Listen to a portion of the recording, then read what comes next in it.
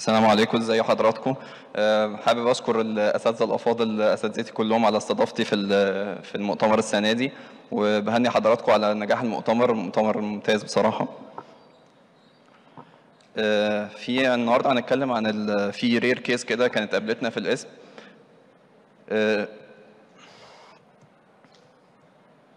A 43 years old female patient with a 5 years history of diabetes was referred to Ain Shams University OBD for failure of control of diabetes. She had history of polyuria, significant weight loss, over 18 kilograms in the past 6 months. She had a positive family history. She had a positive family history of diabetes and hypertension on oral medications. Her initial management protocol included oral antidiabetics, initially oral drugs, metformin with glimepiride and then glyclazide,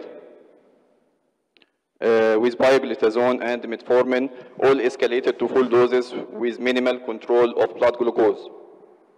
The patient was then shifted to mixed insulin with gradually increasing doses up to more than 200 units per day without achieving any significant glycemic control. She was shifted to basal glargine plus bolus insulin aspart that reached above 300 units per day with poor response.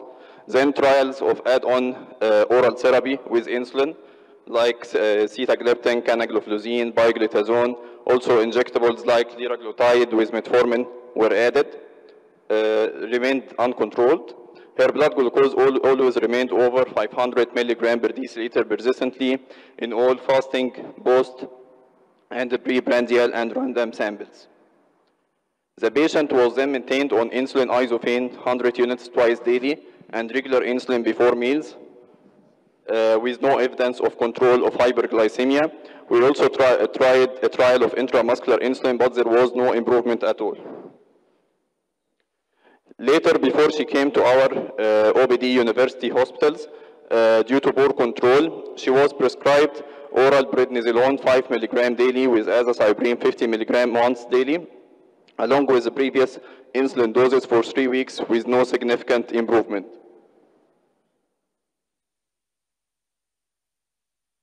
On examination, the patient was in fair general condition, depressed mood with acanthosis nigricans. Her body weight was 61 kilograms and her body mass index was 19.5.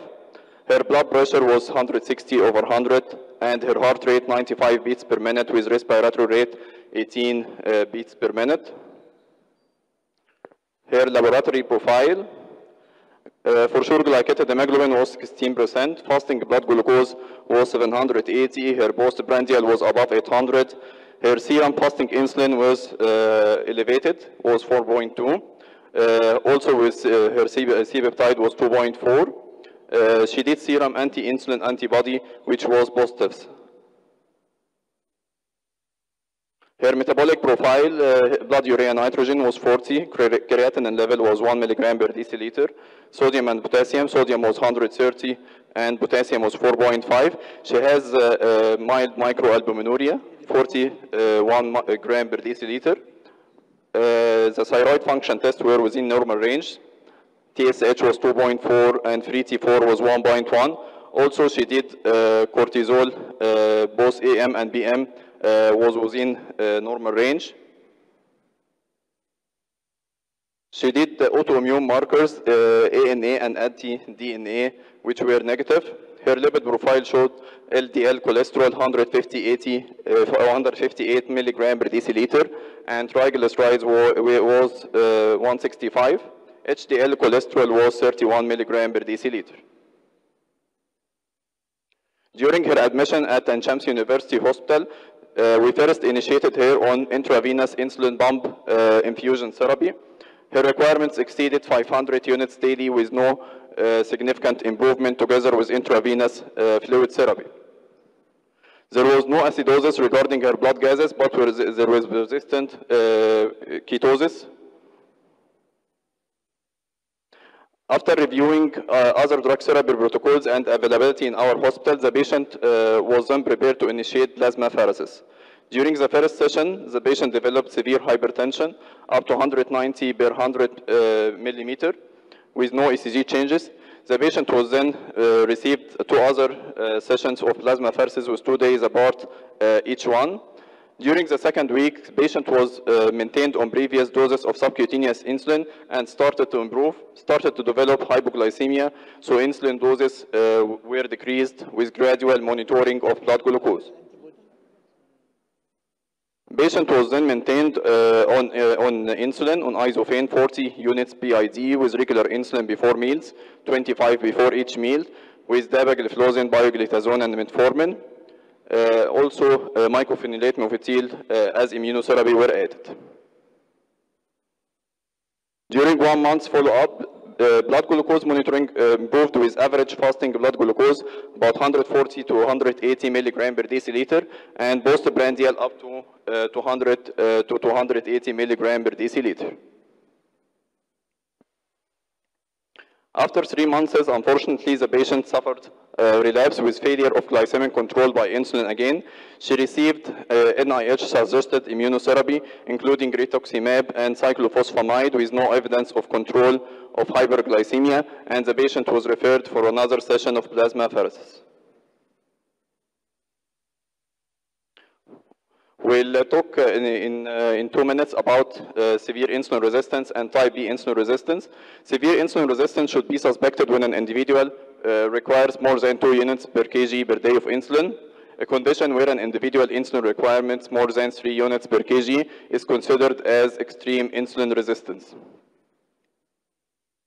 The extreme insulin resistance syndromes can be classified according to the underlying etiology, either due to anti-insulin antibodies or autoantibodies against insulin receptors, mutation in insulin receptor genes, and defects in target cell.